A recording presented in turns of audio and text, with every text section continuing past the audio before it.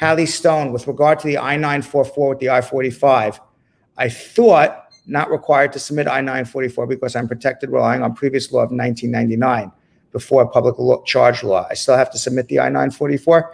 If you filed an adjustment before February of 2020, you do not have to file the I-944. If it's after, the answer is yes, you have to do it.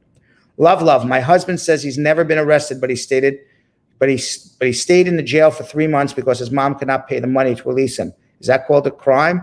Well, you don't get arrested for no reason. So he was arrested for something. Whether he was ultimately convicted of a crime, that's a different story. But he was certainly arrested, love. Henry, hey, Brad.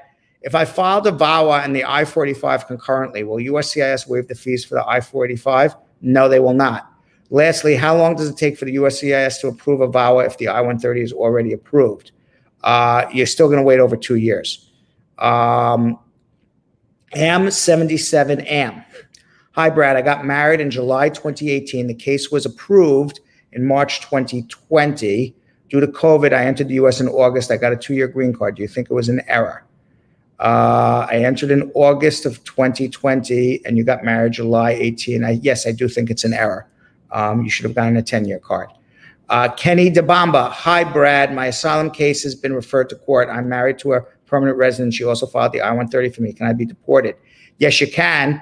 But hopefully either you're an arriving alien and then you can adjust your status, or your wife will become a citizen, or you've been here for more than 10 years or something. I think you need a good lawyer, though.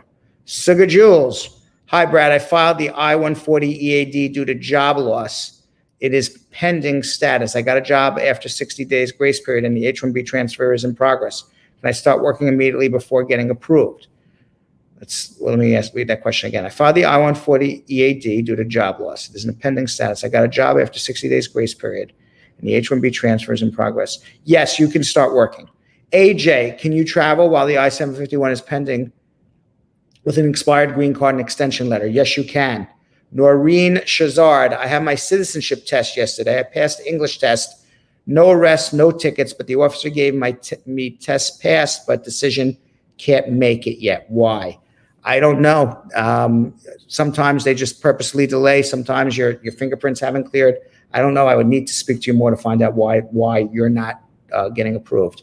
Erica on Facebook. Hi, Brad. My mom went to Jamaica December 2019 to bury my dad.